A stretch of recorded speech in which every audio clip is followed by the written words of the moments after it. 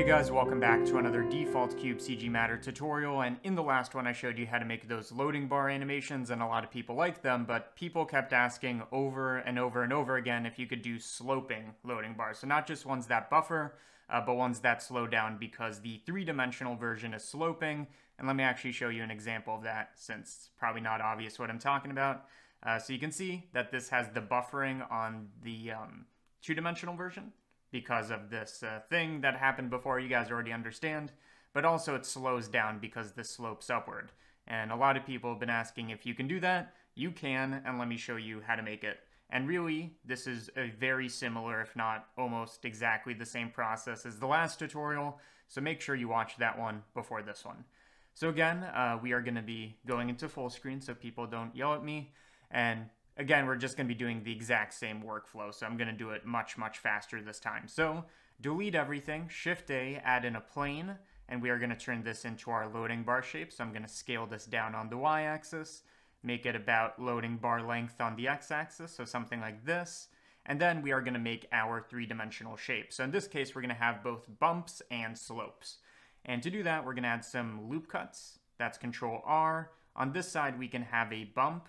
In fact, we can have two, so I'm going to add a bunch of loop cuts. And then on this right side over here, we are going to have our slope upwards. So starting with the bumps, we are just going to select a face that we want bumped, extrude, downwards, delete the two faces, so it turns into a strip again.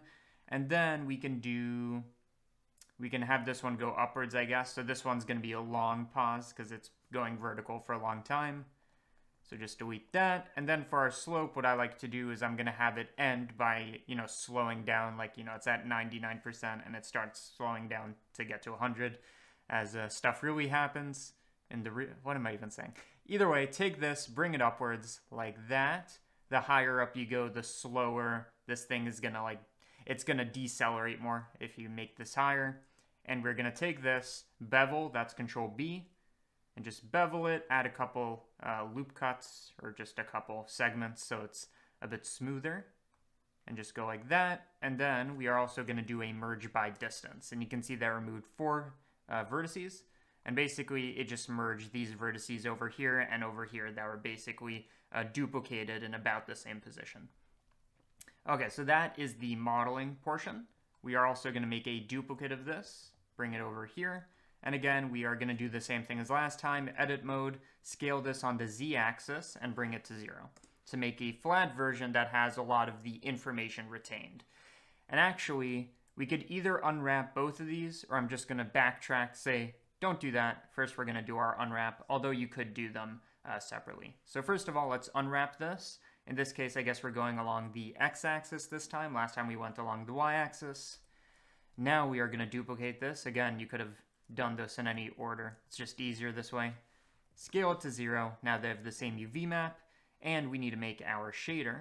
We can also make this shade smooth so we don't have any facetting. And also, by the way, a little trick, if you do shade smooth and you get this kind of issue, again, it won't matter since we're doing flat shading. We're doing flat shading on render. The trick to fix this is you go to here, what's this called? You go to Object Data, Normals, Auto Smooth, and that will fix it. Okay, so now we're going to go to the shading workspace, make the same kind of material as before, so create a new material, and make sure that both of these objects use that material. We are going to use our texture coordinates. Again, we are going to be using the UV instead of position because of the issue we talked about last time. So UV map right there, and then we are going to separate this. And this time we are just going to be using the x-axis because, again, our UV map, which I can show right here, our UV map is going along the x-axis. Okay, to turn this into a version that doesn't have any interpolation issues, right now this has linear interpolation probably, what we're going to do is we are going to do the greater than approach instead of the color ramp constant interpolation. So math node, put that in there, set this to greater than, if I can find it.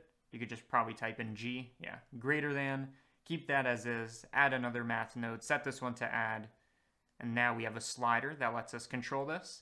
And notice that again, we have the same kind of idea going on here, where instead of position coordinates, what this one lets us do is it actually takes time to travel on this z-axis, right?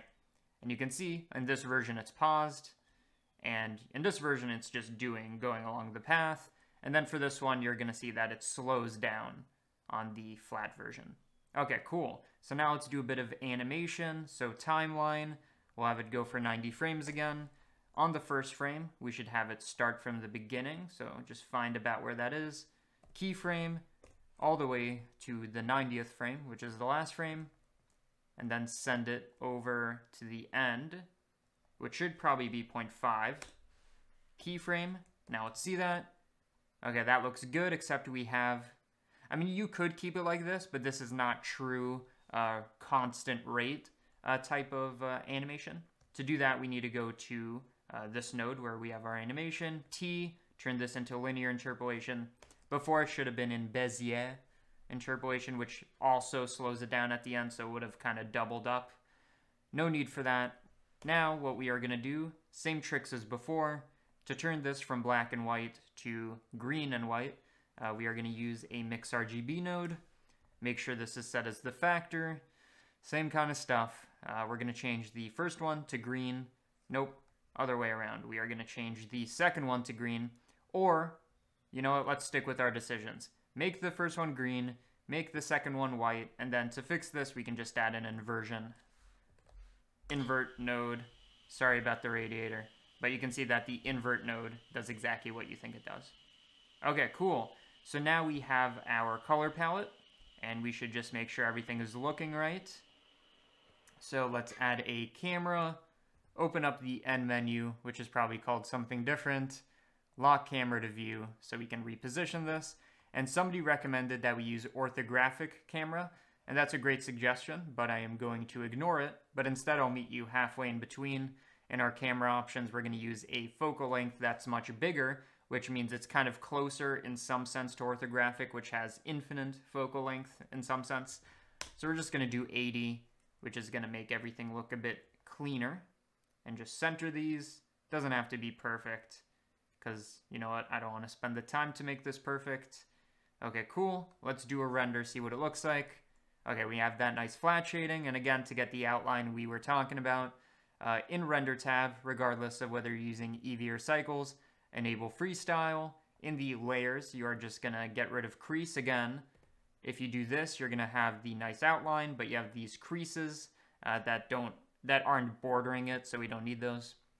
Disable crease, new render, boom, looks beautiful. And then final thing we need to do is in the World tab, we are going to change this to white to match the color.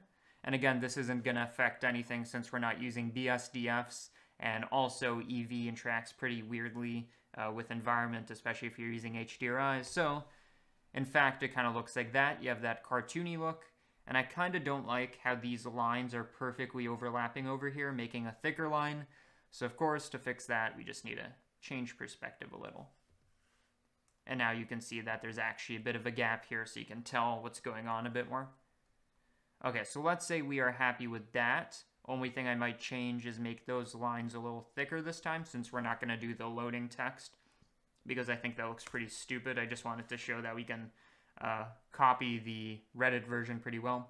Okay, 1.5 is too much. 1.2, is that better?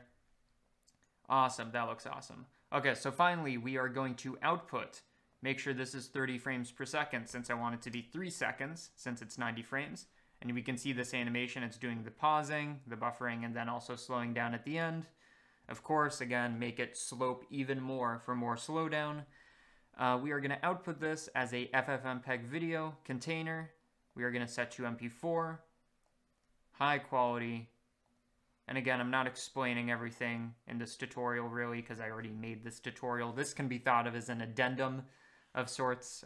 We can call this curve loading 2. And then save. I guess I didn't save the project, that's fine. Just render, no need to save. Okay, so now we are gonna let this render. I'm gonna get a drink of water. I don't have any pizza or anything this time.